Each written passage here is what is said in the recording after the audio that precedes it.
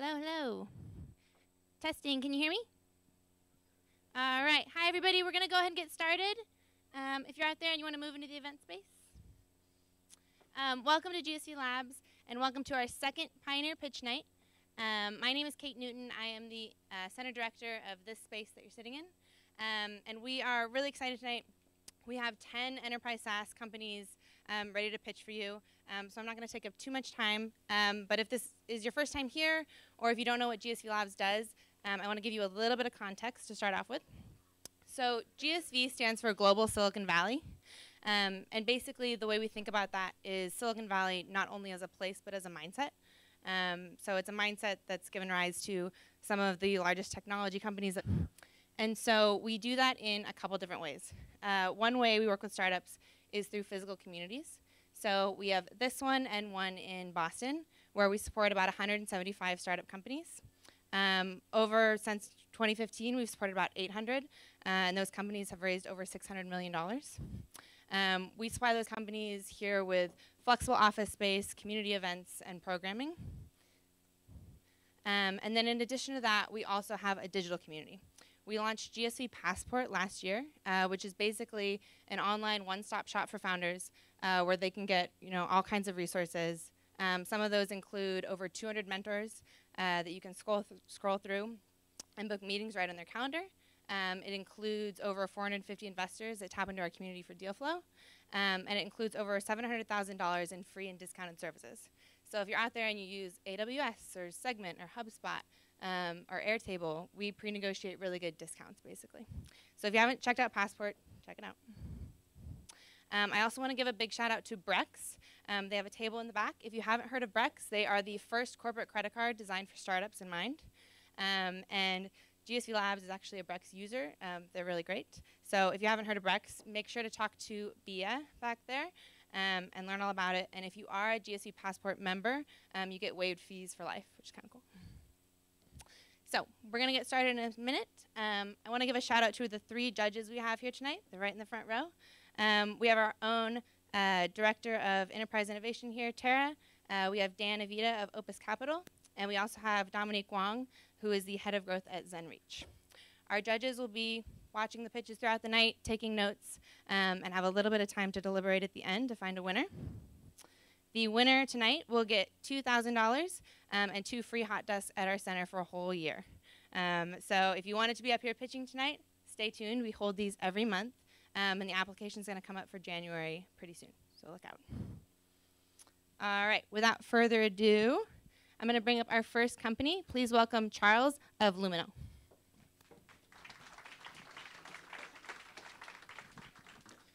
Thanks very much. Hi, everyone. My name's Charles. I'm the co-founder of Luminal. We build plug-and-play operations for startups.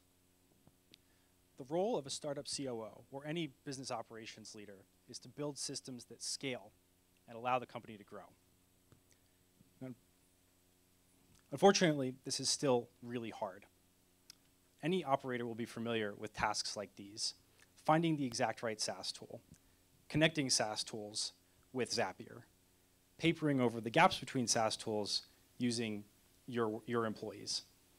Luminal provides a faster, cheaper way to build workflows. Let me share an example. We work with a small direct-to-consumer e-commerce company that does most of their selling through Instagram influencers. Their old process before Luminal was extremely manual. It involved lots of sending emails back and forth, exchanging assets, DocuSigns, and in total, it took the team that was doing it about 100 person-hours per month. Now, a few months ago, they realized that they weren't going to hit their revenue targets unless they could onboard another 5,000 influencers in short order. Their process wasn't going to scale. So we started working with them. We built some custom internal tools to automate and manage their process, and also spun up a small team of outsourced virtual assistants to take care of the tasks that couldn't be automated. Using Luminal, we cut back their workload to 6 hours per month. Effectively, we were able to abstract away all of the operational complexity and allow them to focus on the things that they were best at, like deciding which content to deliver to their influencers. Now, this is just one example. We have interviewed dozens of startups, and we've found candidate workflows in almost every vertical, from sales to marketing, even venture capital. We're able to do this scalably because many business processes are more similar than they are different. What that means is that the internal tools used to support those processes have a lot of common components. Things like sending drip emails and selecting the right item from a list. These are things that have applications nearly universally in things from as diverse as recruiting to affiliate marketing. Luminal's software framework allows us to quickly stitch together these core components in order to build internal tools. Our business model is basically an arbitrage between how quickly and cheaply companies can build systems for themselves and how quickly we can do it. In our research, we also discovered that companies really don't love paying for huge stacks of SaaS tools in order to do what they're trying to do. And so our pricing model is also unique. We charge for use, just like an API. If you want to onboard 1 employee this month, we'll charge you once. If you want to onboard 10, we'll charge you 10 times. It's that simple. You only pay for what you use. We're very early on, but we have some exciting market validation. We're currently working with 3 customers who we believe will grow to represent about 20K of MRR. And we also have 9 customers waiting in the wings. The thing that really gets us excited, though, is the enthusiasm we hear when we talk to operators about how they can outsource their processes to us and get them built quickly. We believe that the explosion in growth of the business process mapping and RPA markets are a clear indication that companies are hungry for ways to drive down their operating costs. We're going into a very big market, and we believe we're the right team to do this. This is my 3rd company. Sam, my co-founder, has built a 1,000-person business process outsourcing team in India. And we've both been building startup operations for about collectively 20 years. So we're not currently raising, but we are trying to learn as much about different workflows as possible, document workflows, and talk to people who have operational challenges. So if you have any ops that you feel like are holding you back, please come and find us afterwards. Thank you.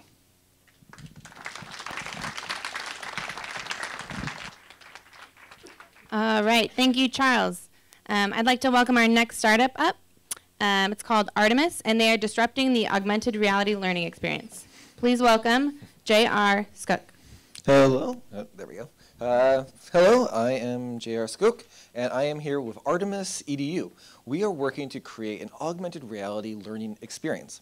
Now, the challenge is that the world is changing. New technologies are evolving, changing what the nature of work is, and a lot of times education is just not keeping up. And that's why Artemis is going to be building this educational ecosystem that wants to deliver on the digital-physical interface that's going to really define this future of work and play.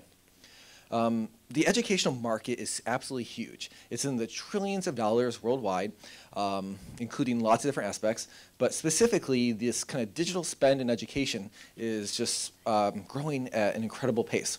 It's expected to go from what is now around 150 billion to 340 billion in the next 5 years. And a smaller part, but still growing fast, is augmented reality in particular, going from around 2 billion last year to over 12 billion by estimates in just a few years from now. And so with those markets growing, there's a lot of room for us to grab a piece and build something that creates value and can deliver results to our students and teachers and parents. And so what we're going to be doing is we're going to be creating this AR educational ecosystem, something that can go after formal in classroom as well as informal learning through tutoring and at-home learning as well. We want to help prepare students and children to face this augmented reality economy of the future. And by bringing and making learning physical again. You know, after all day on your computer, on the screens, everywhere, we want to have great physical products that students can learn with and take the advantage of all the digital information that we have, bring it back to something physical. And while we're eventually going to go after K through 12, we're going to start with a market of around K to 5. And we are currently working to raise our Series A. Now, this company is based on a heritage from another company called Astral Reality that made some of the best planetary models you can find on the market. Earth and Moon and Mars, and we have the Earth at our demo table if you want to come stop by later. And augmented reality was added to that as kind of an additional benefit, a way to take data sets, add them to a physical planet. And this product found so much demand from teachers around the world. They all wanted to have this technology, have something physical in their classroom that then had all the digital richness that this data sets can provide. But Astral Reality wasn't able to meet that demand. And so that's what Artemis is trying to do. We have the demand, we have the schools, the teachers ready for this technology, and we just need to build something that meets their specific needs. And so the access is there, the access to demand is there, we know who they are, and we have the experienced team ready to build these tools and deliver. So I am the CSO, Chief Science Officer, years of experience with creating the data sets, creating educational plans, lesson plans at the college level and the science camps at STEM levels from K through 12. We have a great business through our CEO, Joanne Dai, and Jian Zhu, our CTO, able to build the platform technology. So our team's ready to go, has the experts we need ready to build these experiences. Now, what makes us different is that we're going to create outstanding products that are already starting to go in school. So we have user reviews already, teachers telling us what they love, what they don't love, giving us valuable information to jump on that market. We have great content partners, people who know the information, know the lesson plans, can make this as soon as the funding's in place and the tools, the software is ready to go. And we're using cutting edge technology, SLAM observations, computer vision, to make this experience interactive and exciting. The way this works for students is that they have a physical object, something they can play with. Even when the power's out, they have something fun to play with. And then, if they do have power, a tablet, smartphone, or maybe someday wearables, they'll add a whole nother level of richness to it. They can access new information about what they're looking at. Say an Earth model, they can look at data sets, they can look at trips around the planet. They can have quizzes that keeps them engaged, understands how they're working, evaluates them as they go, and connects to teachers who can create content.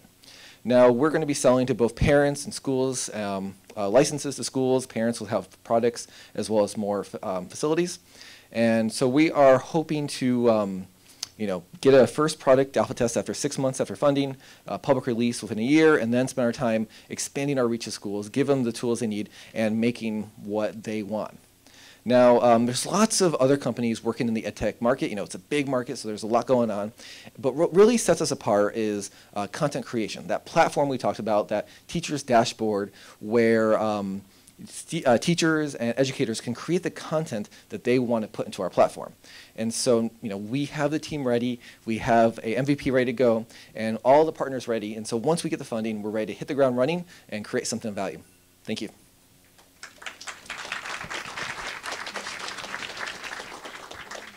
Thank you, Artemis. You hit the 5-minute mark perfectly. All right, I'd like to welcome our next company, Ambi, to the stage. This is Sharik Shah, and Ambi is building a new kind of free music platform for businesses.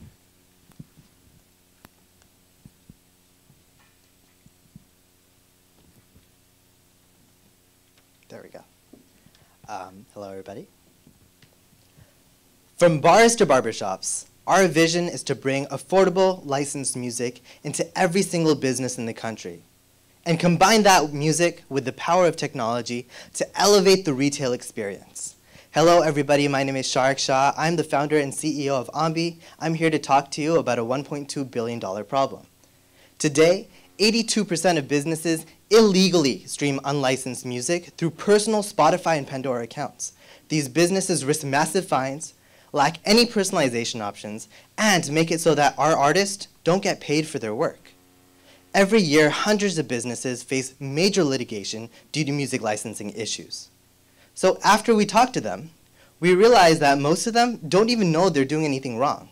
But even after we tell them, it all boils down to the fact that they don't want to spend money on music. So instead of fighting and arguing and trying to make them pay for something they don't want to pay for, Ambi positions itself to be the only option for these business owners to legally play licensed music in their stores for free. A store owner can simply register their location, set the mood, tempo, era, genre, and the overall ambiance they want in their store, and they can immediately start playing music through our mobile application. We leverage the fact that these businesses are open for over 200 hours per month. Just by playing some audio ads during the store's active hours, we can make more than enough money to fairly pay the artists, pay the labels, and ourselves. On top of that, having a free option makes it easier for us to be the ones to convert these businesses onto a subscription over time. So we want to penetrate the market with our free model, but quickly follow that up with AI-driven solutions that help these businesses drive sales. We already have a prototype that is able to pick up on sales trends in these stores and match them to the genre, era, popularity, and other music metadata portions to those sales trends. Essentially, what we can do is we can understand what type of music drives sales most effectively at an individual store level. Today, we have around 100 locations pre-registered to use our technology in their stores, including 2 chains. We participated in the G-Beta Music Accelerator program, which allowed us to work with Capitol Records and Universal Music Group. We have completed our product and are working on product iterations with our pre-registered users. We have a massive ad network that is backing us, providing us with high quality on-demand audio ads from around the country. And on top of that, we have all of the music licensing, metadata, and catalog deals that we need to succeed. We've done all of this without raising a single penny. I want to talk about this first. So just last week, we received a $400,000 commitment from a major venture capital firm, and we are seeking one more investor to round out our round. Once again, my name is Sharik Shah. I'm the technical founder with a background in music tech. I wrote software for Gracenote, which is one of the leaders in music tech. I did technical leadership for a project at NASA, and I helped found the Startup Accelerator program at San Jose State University, and I act as a mentor to about a dozen student-led startups. I met my co-founder Jake very early on in our college years. As arrogant and overconfident computer science students, we decided to build a video game together. It wasn't a good video game. But ever since then, we've been working on product until we both found something that we're passionate about, Ambi. I met my other co-founder, Olora, while I was speaking at a leadership program that she runs. Turns out she has 8 years of experience running a sales and marketing firm. She very quickly became our third. Every year, $1.2 billion is stolen from artists who can barely just make it by themselves, doing Uber and Lyft and other side hustles to help power their passion. We will be the ones to help them get it back. Thank you.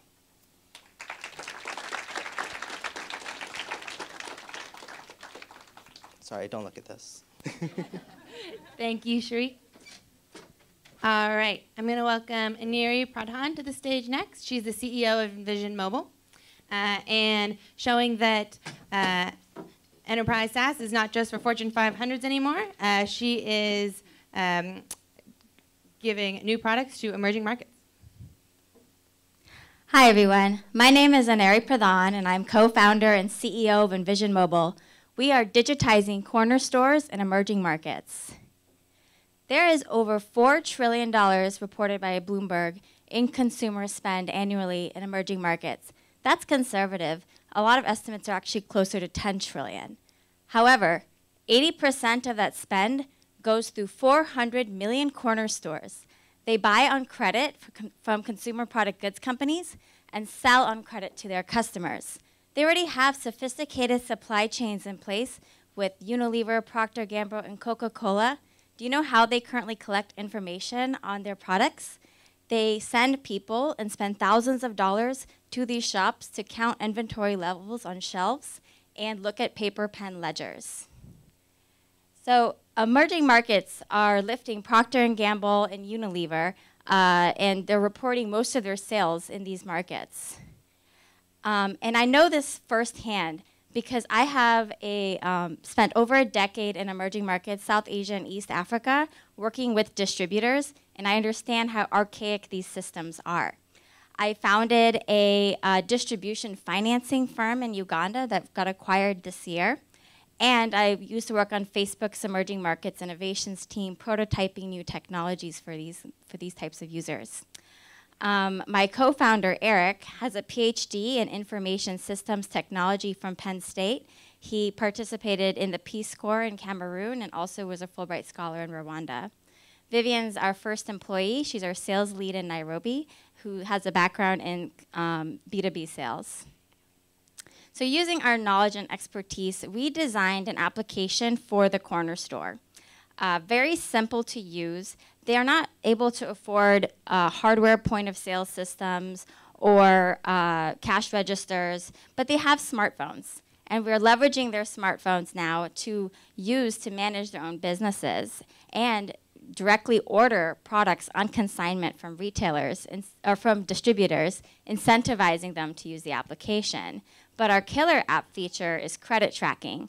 Most corner stores actually sell on credit to their customers, and they don't have a way to recoup these money without just remembering who owes them money or writing it down on a piece of paper. Our app lets them actually record and see who owes them money and make calls to them within the app and set reminders.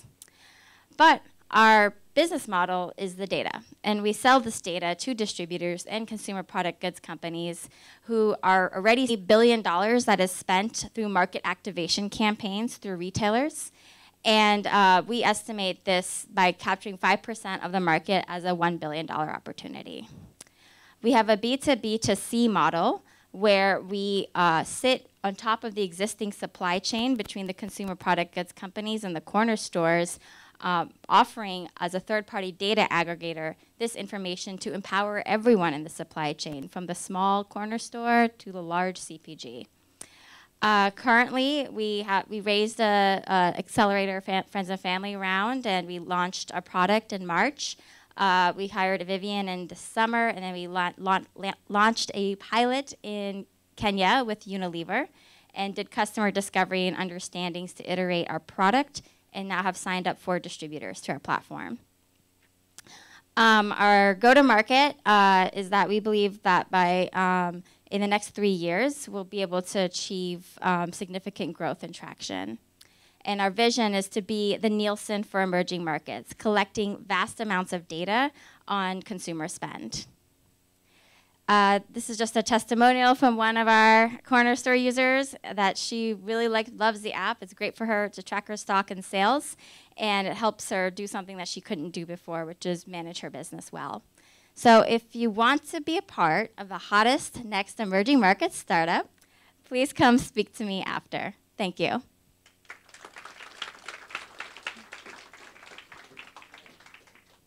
Thank you. Next, I'd like to welcome Jarlath O'Carroll to the stage. He is the CEO of JobSpeaker, who is bridging the gap between education and employment. Good evening. My name is Jarlath O'Carroll, and I'm the CEO and founder of JobSpeaker. JobSpeaker is something I started when I got laid off back during the financial crisis in 2009. And I started it to, as this slide says, to bridge the skills gap between education and employment. So who here, hands up, has had a good experience with career advising and can rely on somebody as a mentor and as an advisor today to help them kind of transition their career from where they are today to where they want to go? Who has had that good experience? Okay, only a few. That's the problem we're solving, right? Because what we feel is nobody has that advisor that can help them get from where they are today to where they want to go in the medium term and then ultimately in the longer term. We want to prevent this. And we want to prevent this for everybody, regardless of race, creed, color, background, socioeconomic status. Because the future looks like this. Actually, this is here today. Particularly in the Silicon Valley, this is here today. Because everybody here changes jobs, what, every 18 months? Right? So this is here today. And so what you need to do is to upskill as you're going from job to job. Earn new skills at that new job, and then continue to earn more skills and understand when you need to earn skills in order to transition to that next job that you want to go. So that's what we do. We help institutions work with employers. We help institutions understand how their curriculum is matching the needs of employers and how employers can help find the right students with the right skills. This is the situation today. where there's a bunch of transactional systems that don't cooperate. There's no common language, there's no common services, and there's no connected infrastructure bringing them all together. That's what we do. We provide the common language that connects the student to the workforce from the institution's perspective. We bring a set of services together that allows that college and the employer and the student to work together in an engagement kind of seamless interaction. And we provide a supporting infrastructure to bring it all together from a regional, state, and even US perspective. I'll skip through these really quickly. Happy to talk about it later over on our table. Common language means we assess the skills that are being earned in the classroom. Common services, we provide all the services that a college needs to engage with both sides of that equation, the students on one side and the employers on the other. And we bring that together in a, like I said, a region, a state, and nationally. We're fully deployed on Android and iPhone today. You can download it. This is what a skills profile looks like for a student. We express those skills so students don't have to understand how to express it themselves, so that employers can understand it. And that converts directly into a resume. The institutions have management of the whole platform, how to engage both sides. Again, both sides of the equation. And employers have their configurable dashboard and interface as well. We're focused on the skill builders, the CTE, the career and technical education side of education for now. But ultimately, we see we're aiming at that 139 billion in where education meets recruitment. There's lots of competitors out there, but there's none that brings it together the way we bring it together in one cohesive, seamless system for student, educator, and employer, and particularly for the student as they look to manage their career. Current customers, 50 plus community colleges in California. Here's one of the testimonials from one of our customers. Our skill taxonomy is growing every day. Projected revenue, we doubled this year from last year. We expect to double or triple next year. And in the pie there, it's explaining that ultimately our revenue will mostly come from employers. Today, it comes from colleges. Team, myself, 25 plus years in technology.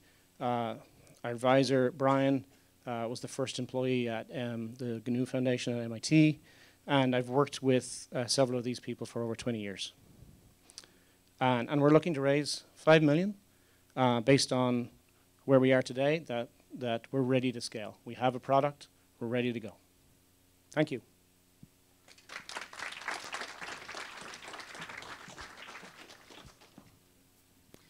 Up next, I'd like to welcome Blue Dot and Sophia Zhang, CEO. They are working to modernize cities' economic development.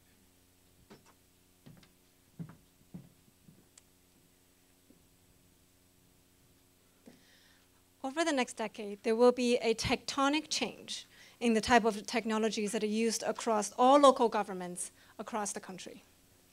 Now, I'm not talking about the state or the federal government technologies. I'm talking about in the local cities and counties that we all live in, the technologies that are used to operate and run every single thing that we depend on in our daily lives.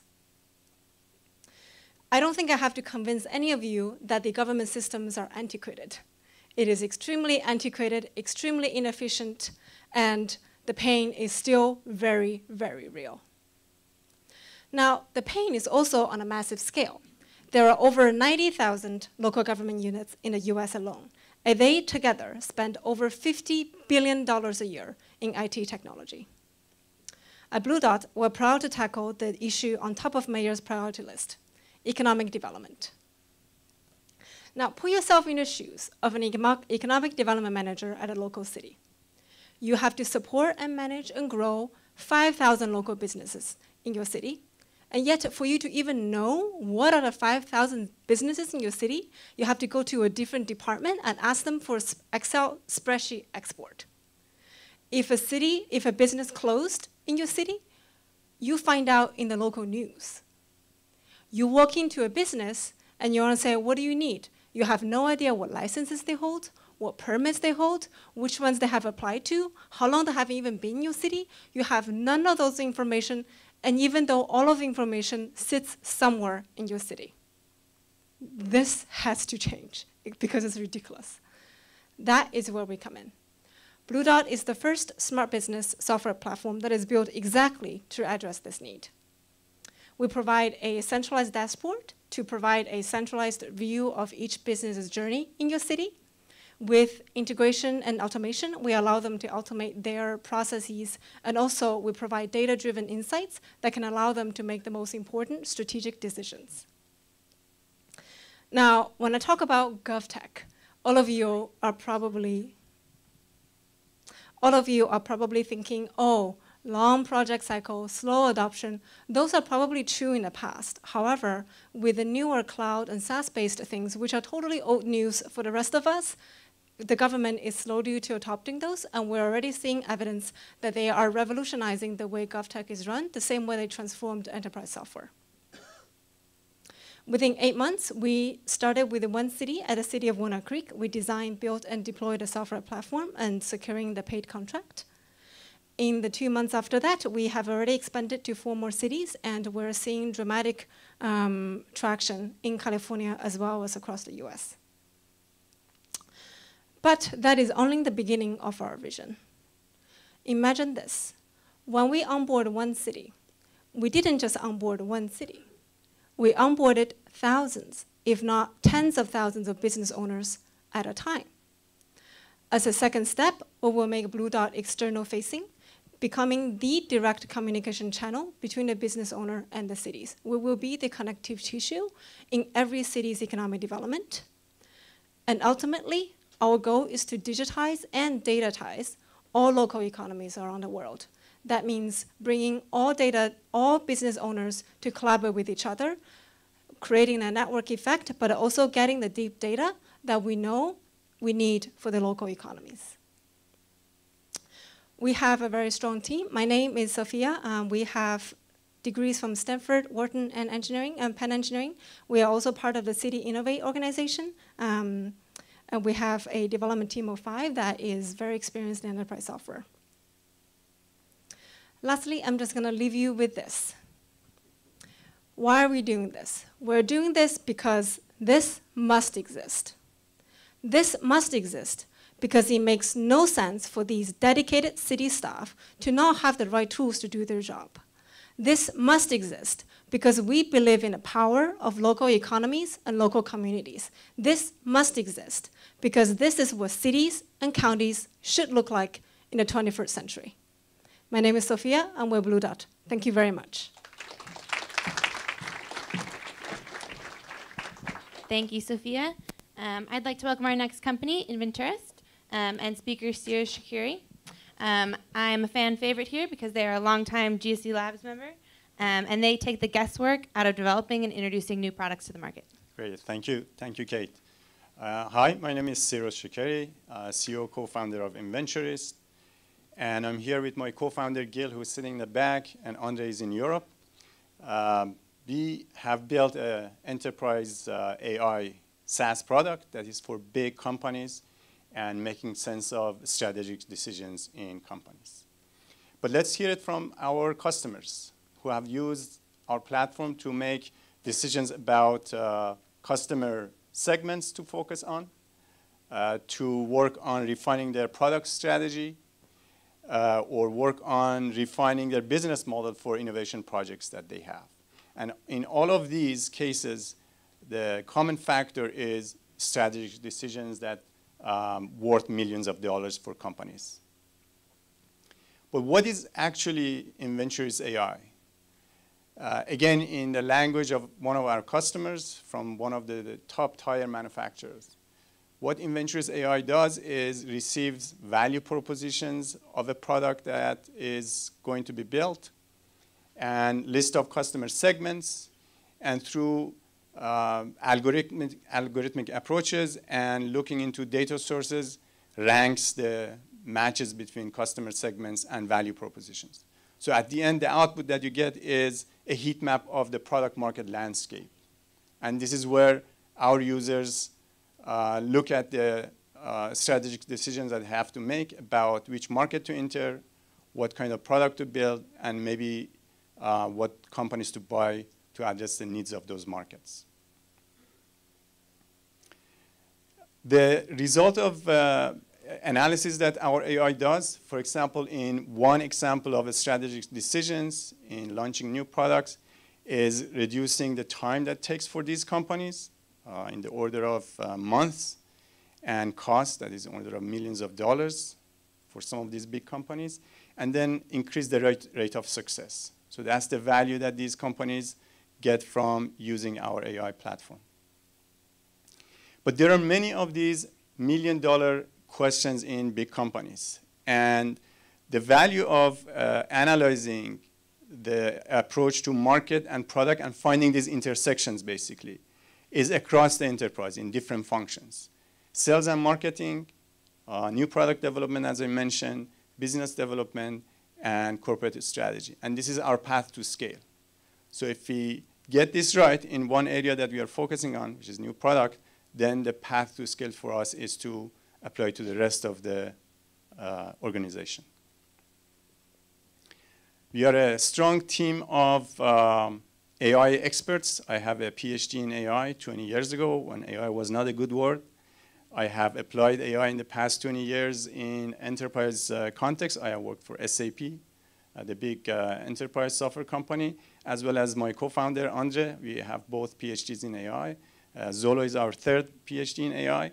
But we also have applied AI to enterprise problems. And we have seen winters of AI, if you have heard of it. And so now the summer of AI, we know what to look for and what limitations and strengths AI has for solving big problems in enterprise.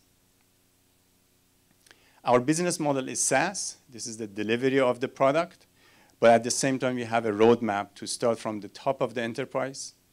And then the plan is to get into subscription model, which is basically midterm. And then in the longer term, which is path again to scale, get to the rest of the enterprise and democratize the business advice and business decision making for every decision maker in the enterprise, which is at the bottom of the hierarchy. We have a strong sales pipeline, dozen projects that are in pilot mode, and 3 repeat customers in semiconductor, telecom, manufacturing, and especially automotive that we are focusing on.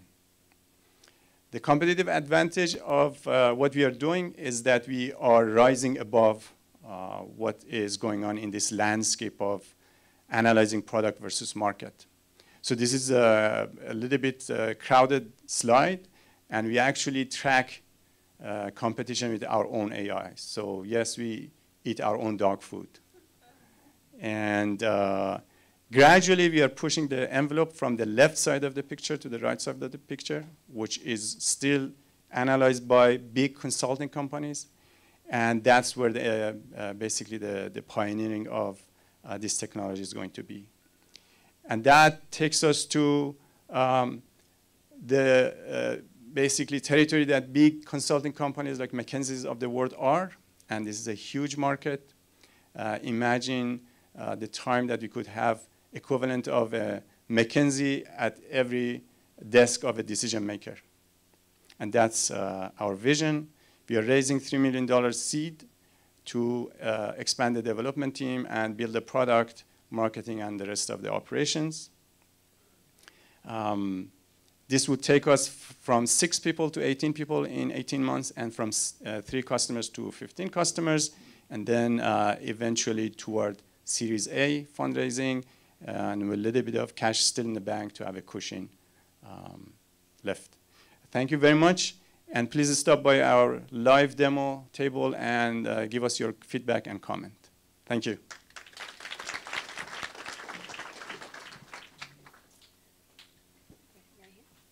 Our next speaker is Yumi Kimura.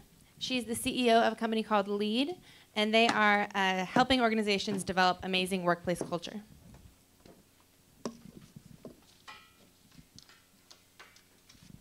So we are in a global war for employees, and also the company culture is not an option anymore. There's a lot of evidence showing that friendship can bring a sense of a community and can lead to each individual have a sense of belonging. So as you can see here, if you have more than 25 friends in a company, there's 71% of people saying they love the company compared to people who does not have friends. There's only 21%. So companies know this is very important. That's why they spend a lot of money on, catered lunches, team building, holiday parties, and each of them costs a lot of money. For example, a company with 5,000 employees, they spend $24 million a year just to create environments that people can meet new friends. However, minorities, women, and also introverts, they don't really like those environments and they're not really meeting friends. So companies spend a lot of money but do not serve the purpose, so they start to learn, okay, maybe we should standardize those match one-on-one to support those introverts and women and minorities. So companies start to build, shuffle lunches, coffee dates, buddy programs, all the things, right? And then it's working. However, there's problems. We have a company that we're talking to. They have 500 people in their product team, and HRs are matching them through Excel sheet, and then it's working. Well, they know that people are happier. There's more productivity. However, there's no data for them to track or to get better insights. So that's why we build a lead. It's easy for HR to match people for different purpose, and then we focus on employees' mental safety and also privacy. So in this case, HR can automate those matches while we collect the data from people's behaviors and then post-service, and then collect the data in a way that employees are able to meet people easily. So we are a cross-platform solution. It works with It works with Slack, email, and also Microsoft Teams. So employees can find the time that's convenient for them to meet their coworkers on their own terms. And this actually is not just about matching people. It's about to really help companies to understand how they can create a more connected workforce through friendship and also mentorship, even sponsorship. You can use this to connect remote workforce to target organization intervention for better employee engagement, retention, and performance. And then because we are building this data to connect the companies, so we are really able to analyze the employees' collaborative network and understand where the information come and go. It's not just about who you are and who you know right now. Think about this. Like if you are in a company and then you want to build your career, that's what's in it for you, then our software are able to connect you with someone you should know. As a company, what does that mean is that your departments will be able to have different people to know people who they should know. What does that mean is that better revenue for you, higher retention, and there's so many things we can do with the data. So my background is that I have human resource background from both work and school. I have a people analytics background, and also I built Made to Japan as their head of Japan through the 5 billion IPO. The practice we did in Made to Japan were built into the software. My co-founders, Ayman and Jay, are great engineers. Ayman has extensive knowledge in not just AI, but also behavior scientists. So we right now have about 40 companies using our technologies, and then we are launching our seed funding, raising from this week. If you are interested in either the solution or the investment opportunities, you can come to talk to me later. Thank you very much. Thanks, Yumi. Up next, we have Sanjeev Nair, COO of NLP Bots, and they are building a platform that powers AI products across a variety of enterprise functions. Good evening, everyone. I'm Sanjeev, co-founder and CEO of at NLP Bots.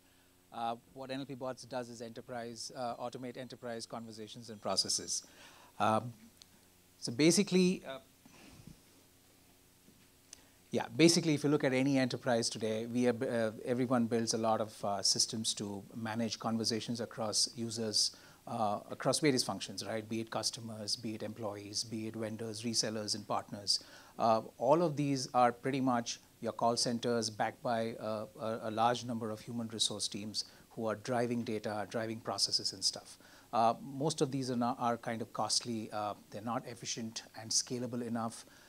And they are obviously, because of the way of how you deal with users across various mediums, it is not easy to deliver a consistent user experience across it.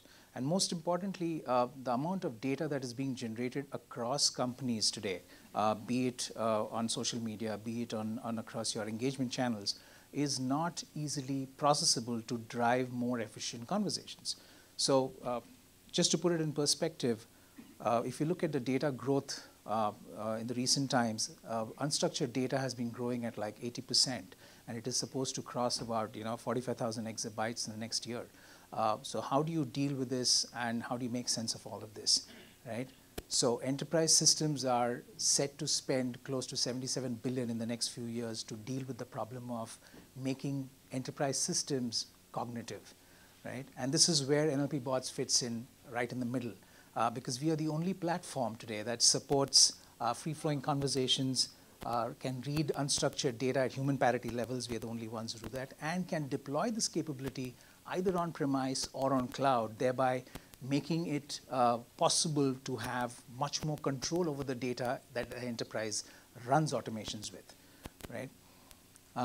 So a quick look at how the whole ecosystem builds, and if you look at it from the bottom up, the bottom is where all your CRMs, ERPs, and whatever enterprise systems across functions are configured. It integrates into the next two layers, which is our product layer. We have a very powerful interface on which you can create your conversation designs, workflow management, as well as manage your APIs. So this is a unique thing for us, wherein you can actually group APIs, customize APIs, and even build your own APIs on the platform, and to interface with your custom data sets and drive automations that are only unique to your enterprise. And of course, moving ahead, we also have a layer that deals with security. We are a GDPR compliant platform, and we work with all clouds that are available today, all popular clouds. And yes, we are omni-channel and can cater to voice and text at the same time. This is something I'm just going to skip through, but in comparison with the popular platforms, we are the only ones who support unstructured data processing in the real format, as in there is no change in the format when you upload an unstructured data set, and you can club that with your structured data sources and your tasks to drive very unique workflows.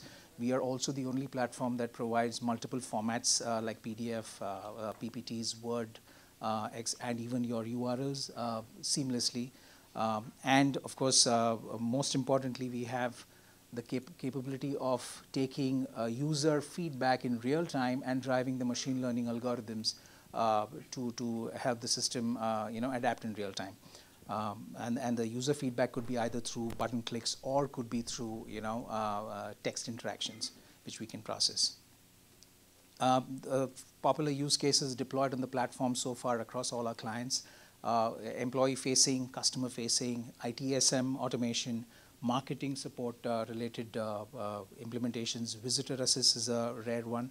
Hiring automation is something we're doing with a very large Fortune 500 company. And Knowledge Assist is like, if you have a large knowledge database, you can actually build NLP solutions to manage interactions depending on the database.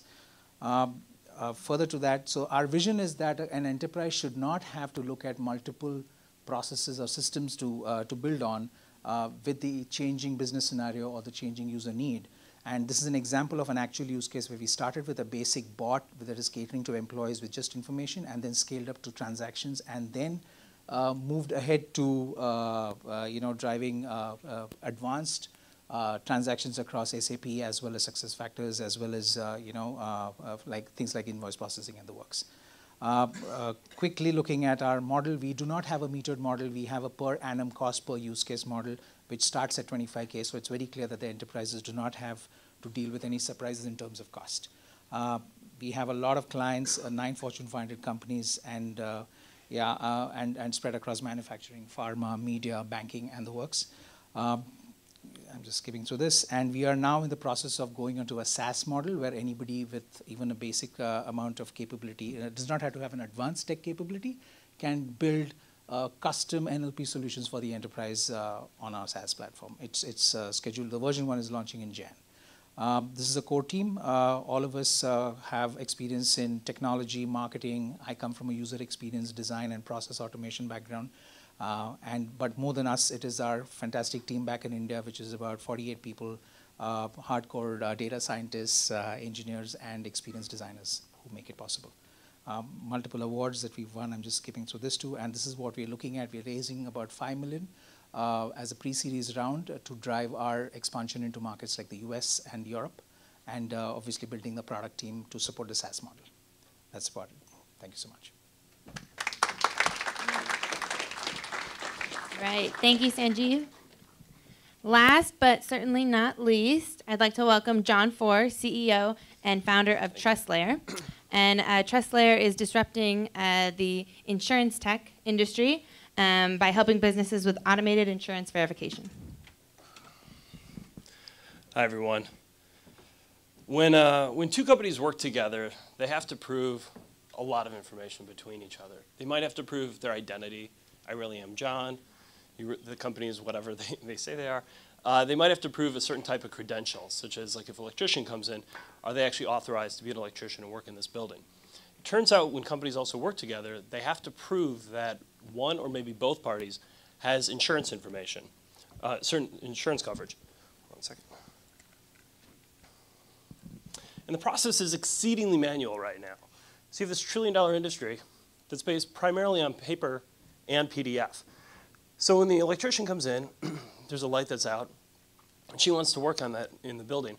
She actually has to bring a paper document that says that she has the right insurance coverage. So you get this paper document. You have no idea if it's authentic. Did it actually come from the broker? And with our very first customer we were working with, unfortunately for our customer, we learned that one of their 40 vendors was just committing good old-fashioned insurance fraud and just making up coverage. Also, you get this piece of paper, let's say it's authentic, but you don't know that the information is still authentic, is still current. Just because someone had insurance 6 months ago, it doesn't mean that they still have insurance. And lastly, it's paper. Imagine if you were doing accounting, but you use, let's say, Quicken. And when you press synchronize, instead of all your banking information coming into some accounting tool, you have your information just get emailed to you, and Bank of America just sends you 15 PDFs. Very inefficient, so we decided to solve it. We built a platform that allows for requesters of information, the actual vendors, suppliers, tenants, borrowers, and brokers and carriers to communicate in real time.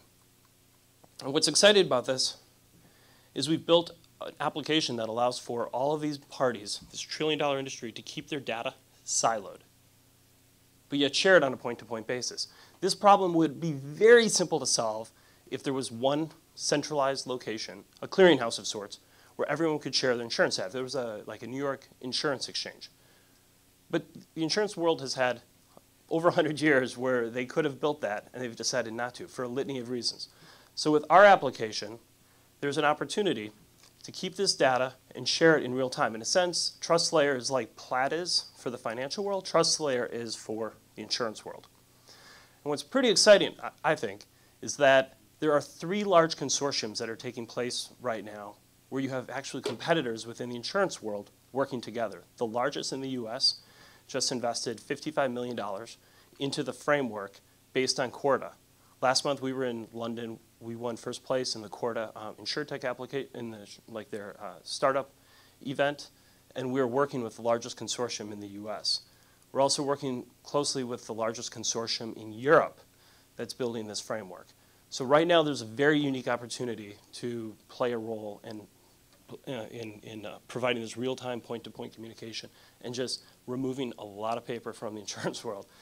The challenge, though, is for the next 10 years, you're still going to have a plumber show up at a job site, and he's going to have a piece of paper and you have to be able to handle these legacy workflows. So with our application, we also handle the legacy workflows. From one perspective, this is way more complex than the fancy distributed ledger infrastructure, because when the plumber provides that document, it's paper document. It's often crinkled, comes out of someone's back pocket, and we use some fancy computer vision and some tools to extract data from it, run it against the requirements for that particular project. And so it's really important that we also are able to handle legacy workflows, which we do right now with our current customers. Let me go. The market size here is massive. Imagine we've got 61 million mortgages here in the U.S. Every single mortgage, if anyone's bought a house here, every single mortgage requires paper-based documents to prove you have homeowners insurance every year. You've got 100 million auto loans. Every single auto loan in the U.S. requires proof of automotive coverage. And lastly, you've got, in the construction world, almost every single construction relationship requires proof of coverage that goes back and forth. So we're talking about tens of millions of documents and a tremendous amount of insurance fraud as well as workers' comp fraud. Again, with our very first customer, out of their 40 vendors, we flagged that one of their vendors was committing coverage fraud. And again, unfortunately for our customer, that vendor also, about 2 weeks before we learned this, committed $50,000 in damages and then just ghosted them. As far as, and again, the problem is not just based in the US. We've got a pretty solid team. I'm raising $2.5 million right now for our seed round. The application's up and running. We have customers. We've got partnerships with the largest consortiums in the insurance world. And there's a very unique opportunity right now to own the proof of coverage space within the insurance world. And again, my name's John Four. I'm here from TrustLayer, and I really appreciate your support. Thank you, John.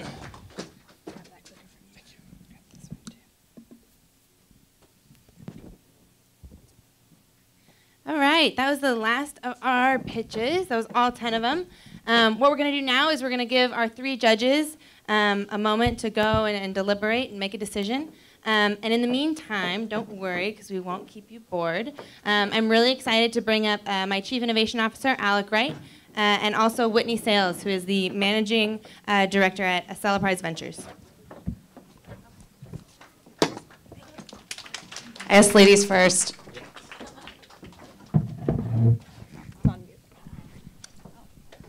2 for 1. Extra mics. Yeah, here we go. There are worse problems to have in the world. Well, thank you all so much. So excited to get to take about 20 minutes here and have a conversation with Whitney. I think, we work across a lot of different industries, a lot of different business models, and a lot of different verticals. And whenever we come back to the question of enterprise SaaS and innovation inside large enterprise, we often find ourselves begging Whitney to come to the table and kind of share what I think is one of the most unique and kind of broad perspectives on what's happening inside enterprise, what's happening inside software as a service, what's happened in the past, but also where it's going. So we're going to just take a couple minutes and dive into this question of where SaaS has been, where it's going, and as an early stage SaaS founder, what you should be thinking about and where you should be putting your time. So Whitney, thanks so much for being here. And maybe I'll just give a second. Would love you to explain a little bit about your background, what you do, and what Acceleprise does, and kind of the really exciting opportunities in front of the program right now. Yeah, awesome. Hi, everyone. So my name is, this seems really loud. Is that just me? My name is Whitney Sales. I'm a managing partner at Acceleprise Ventures. We're a B2B SaaS accelerator and seed fund. We have offices in San Francisco, New York, and Toronto. We've been around for about 5 years now. We're on our 13th cohort in San Francisco, and then we're also on our first seed fund.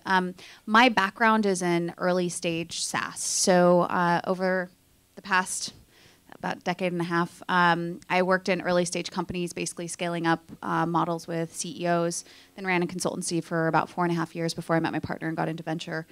Developed a methodology called the sales method. So really a model on how do you prototype your go-to-market strategy almost as if it's its own product. And then I've been teaching it throughout the ecosystem and in our program now. That's wonderful. And I think the even creation of Acceleprise, a program just 100% dedicated and focused on enterprise SaaS speaks to this transformation that you all saw coming and you know this opportunity. What are some of the dynamics inside business? This wave. So, I mean, there's two core areas I see. There's the democratization of information and technology, and then the other piece of it is just the widespread adoption across enterprise. So if I don't know, it looks like we have an audience that's above 30, but if you're under 20 in the room, you probably didn't grow up with software as a service. You probably still had to use CD-ROM and on-prem software. And so, Salesforce was a big move towards SaaS, but then as generations have gone, more enterprise companies, there's the industry standard, but more enterprise companies have gotten more comfortable using SaaS technology. So in the US, 94% of companies have software as a service as part of their business. So there's been widespread adoption across enterprise organizations where in the past it wasn't. If you look at Europe, you're at around 68%. If you start to look in Asia, you're closer to around 30%. So there's just the wide adoption across the market. And then the second piece of it is the democratization of technology in general. So if we look at some of the platforms that have been built, like TensorFlow, for example, it's really revolutionized how ML and AI has been built. You can look at Instapages or Webflow and designing new websites and advertising. There's a lot of new technologies that are just making it easier and easier to build software companies than ever before. So we're just seeing a huge, huge surge in them. Well, it's a beautiful segue into my two next questions. And I think you answered the first one with, at least partially, with this question of the geographic and international maybe difference in attitudes or adoption towards SaaS today. But I think it's a common refrain that SaaS is now saturated and there are so many different SaaS applications out there. But do you see unmet needs and do you see opportunities for that next generation of SaaS companies, and where would you direct them to be looking? Yeah, I mean, I'm personally a huge fan of most investors will poo-poo me for this one, but I'm a huge fan of regulated industries because as regulation shift, that software that supports them has to shift. So GDPR is a huge opportunity. CCPA is a huge opportunity. New regulations in California around 401ks, healthcare. All of these areas provide big gaps that are going to be longer-term gaps that we're continuing to see spread throughout the ecosystem on a global basis. GDPR, started in Europe, now in Canada, moving into the U.S. So there needs to be tools that support the regulation that's coming down from government. It's getting widespread adoption. Also around, there's a lot of opportunity around the gig economy. There's going to be regulations that are flowing into that. So one of the things we were talking about earlier was around benefits. And health services, and how do you start supporting this economy that doesn't have long-term savings, that doesn't have the support of a company and retirement plan. So those are some other areas that the government's going to start doing things to shift the economics of this group, and the regulations that are going to come down are going to create a huge opportunity for software that is going to be an interesting model of a hybrid B2B2C. And it's the B2B2C reference is kind of a great highlight of another trend that we, at least, is very aggressively talked about, and that's this consumerization of software, and I think kind of a transformation of what we mean by enterprise SaaS and who the target of that is and what success looks like. And I'm curious, when you look at all this conversation of consumerization, what are your thoughts on it, and what does it mean to founders? Like, how should founders be thinking about this new world of expectations around consumerized software, if there is one? Yeah, well, 100% there's one. So, I mean, Eric Rice pushed a lot of this, several years ago around focusing on your end user and looking at how they use the technology and designing technology based on how the end user is using it. And there's been a lot of shifts around the enterprise where we use our personal phones, our personal computers for work. And so we want our software to be personal and have that choice. And so there's, every VC pushes, bottoms up model, is pushing flywheel models, and self-signups, things like that. And it's really shifting quite a bit on the sales the sales dynamics within organizations. So if you look at bottoms-up models, they don't involve salespeople. Maybe it's surfacing it to an executive to surface a larger decision that needs to happen. But I think that's going to be shifting quite a bit. And this is coming from a salesperson. My last name is literally sales. So it's you're shifting a lot of the dynamics around sales and what's going to be happening and the roles and education you're going to be doing. And so as a founder, thinking about your organization and especially selling into the enterprise, you need to be thinking about the flow of how your end user is going to be using the technology and how do you create value from day one of them signing in and using the product within even minutes if you can. And creating that flow of how do you do a bottoms-up model where you can get mass adoption, like I think one we all know is LinkedIn Navigator, for sales. You sign up for it, there's value in it immediately. But those are some things to think about that I know everyone's probably aware of in the audience. And I think the first layer that people like to talk about on consumerization is definitely design and how how a user engages in an intuitive way. But then I think that the second layer, which you're really calling out to, is what this means for business models. And I think if we think about the move from licensed on-prem to SaaS, and then very quickly it was, well, now the next SaaS is freemium SaaS. And as you look at the freemium model, what are your thoughts on it? Is it something that every SaaS company that isn't selling 500K ACVs or $1 million ACVs should be looking for, or is it something that is it's really the right company, the right go-to-market strategy? How should companies be thinking about freemium? Yeah. So in this consumerization of SaaS, one of the things to look at is how many users within an organization are you going to have? Right? So are you going to have a very specialized group of users that's going to have very detailed and specific information that's going to provide a high level of value based off of how you visualize or analyze the data or make recommendations? Or is it something that everyone's going to be using? And so, or ideally is getting a widespread adoption. And so when you look at how you design your model of business, it's probably on the spectrum somewhere in there. It's not going to, you might have some that are way over here and you might have some that are like way over here. But usually it's going to be somewhere on the spectrum, and how you design your model is really going to be dependent on the level of usage you're looking for within an organization. So when it comes to freemium, for example, there's a great report by Tom Tungs that he put out at SaaStr this year, Tom Tungs from Redpoint Ventures, that looks at best practices around freemium for best adoption. There's still a lot of questions in the market around how to design the best POC, but proof of concept, sorry. But when you look at freemium itself, you have to look at whether a freemium model makes sense for your business based off of the number of users you're going to have within the organization, or is it a proof of concept that you need to show that you can do what you say you can do for a very specified group. And so that's really what you're looking at in those two models and a blend of that. So not one size fits all, the ever-evolving hybrid that, learning as you slowly get adoption. And maybe we'll shift topics a little bit from trends to the founder perspective and what you've been seeing of really successful SaaS companies today. And one question I always like to ask is, when you look at some of the really successful companies that have gone from early stage SaaS into kind of growth, what are some of those common dynamics that you just always see, or not always, or at least consistently see, of some of the best enterprise SaaS companies that you look at? There's a couple. One, you have one person that's laser focused on growth and one person that's laser focused on building an ideal product. It's really hard to have one person doing both. That's not to say you can't, but usually they're going to bring someone in to focus on the other area. But you need to have one person focused on both. There needs to be a really great communication strategy and way of surfacing opportunities. So there was a joke in Heroku in the early days that James Lindenbaum used to go to Adam, who's the CTO, and go, "You get two."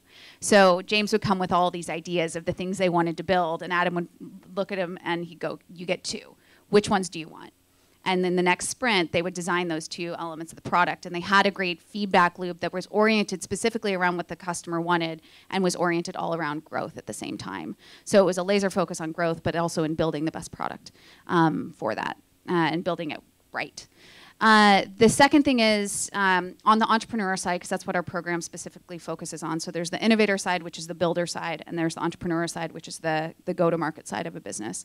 That's the way I look at it and frame it. And if you look at the entrepreneur side of the business, one of the things is they really focus on a core user segment and getting going.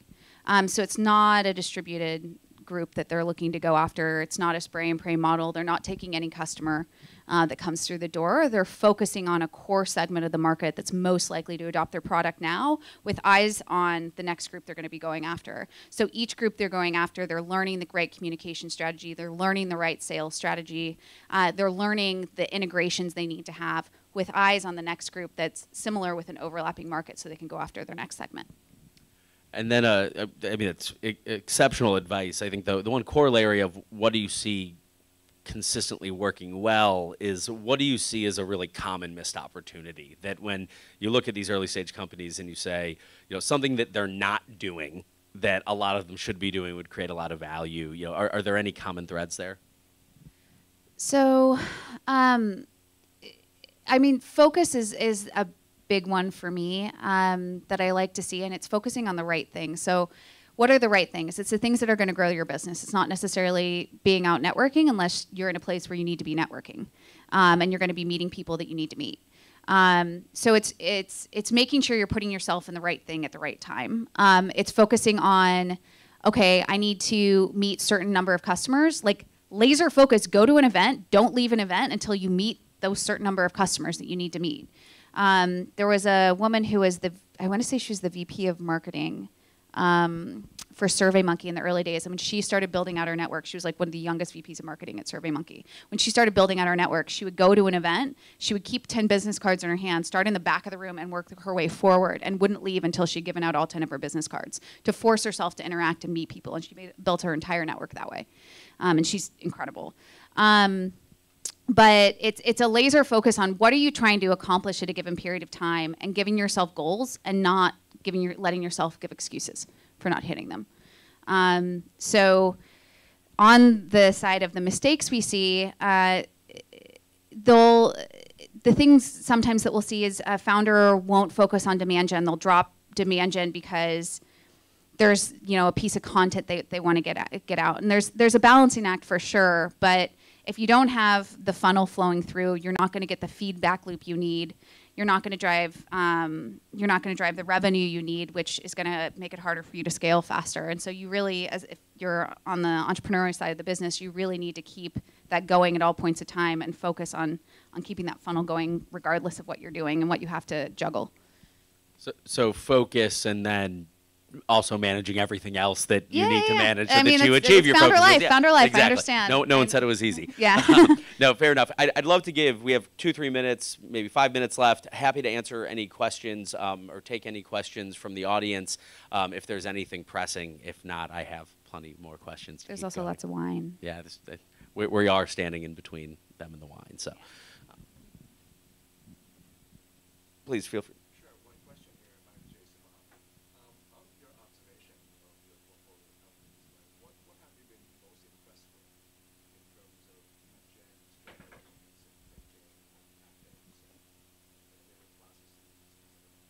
Yeah, I mean, the level of creativity the founders come to the table with, and the level of knowledge they come to the table with about their industry, it's one of the things we look for pretty stringently. But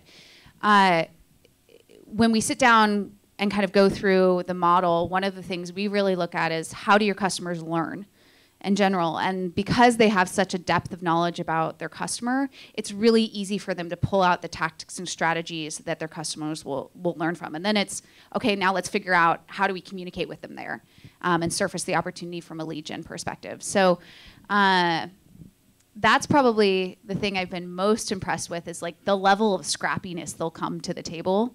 And ideas, and when you get them brainstorming, like no idea is bad, let's figure this out, where do your customers live, learn, and then starts to surface those areas, and then finding out about new tech. Like I recommend a tool called Duck Soup to every single person I talk to, because every single founder who starts using it like comes in and raves about it.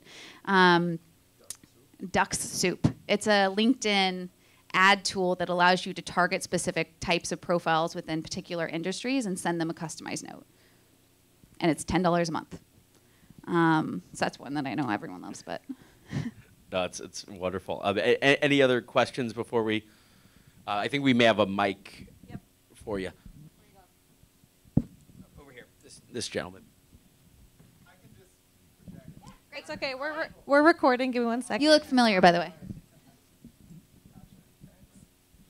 I was really interested in the comment you made about I think he's at the VP at Heroku who said you get 2 things. So just to get a bit granular. CTO, actually. CTO. Okay, thanks for clarifying. So just to get a bit granular, was there any sort of reasoning around why 2 and not 1 or 3? And then how long were the sprints? That's a great question. I don't know the specifics off the top of my head, but it was basically, if you know James, James is an idea guy. Like he's awesome. James Lindemob. Like he is an idea master. And so he would come with. They'd sit down, come with the ideas. Then the founder, so James, CEO, would get a bunch of feedback from his customer base. Would come to the CTO, and they'd sit down with Orion and Adam, and they'd sit and talk about what ideas what they were actually going to build in the next sprint. And James was, "You get 2." It's one of the quotes actually Adam has on his own personal website, and it's pretty funny because of it was in order to build it correctly. And build it well and stay focused instead of trying to build 4 things all at once. It was let's stay focused on 2 things, make sure we're doing it really well. And it's more around the concept of the strategy of focus versus only 2 things, if that makes sense. Okay, sure, thanks. I think with that, we'll actually call an end to this conversation. I can't thank Whitney enough and really appreciate you spending time with us today. And in a moment, we'll be announcing the winners from the pitch competition. But real briefly, would love to give a round of applause to Whitney.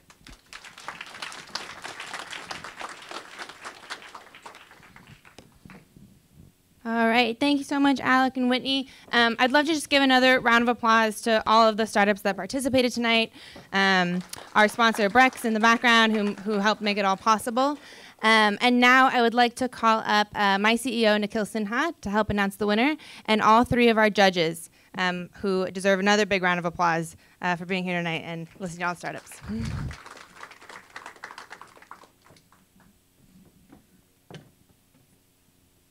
I'll hand it over to you. Good evening, everyone, and thank you for coming to our monthly pitch night. I'm Nikhil Sinha, I'm the CEO of GSVlabs, and I'm really, really glad I wasn't a judge tonight because we had 10 terrific pitches.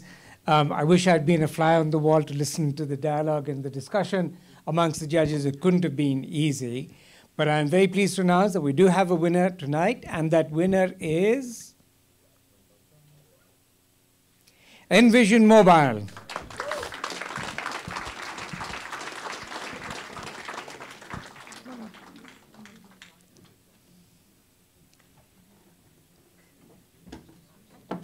Congratulations with that.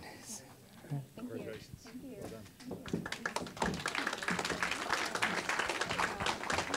I think we want. Come on up. Come on up. Yeah, we're going to take pictures. Yeah.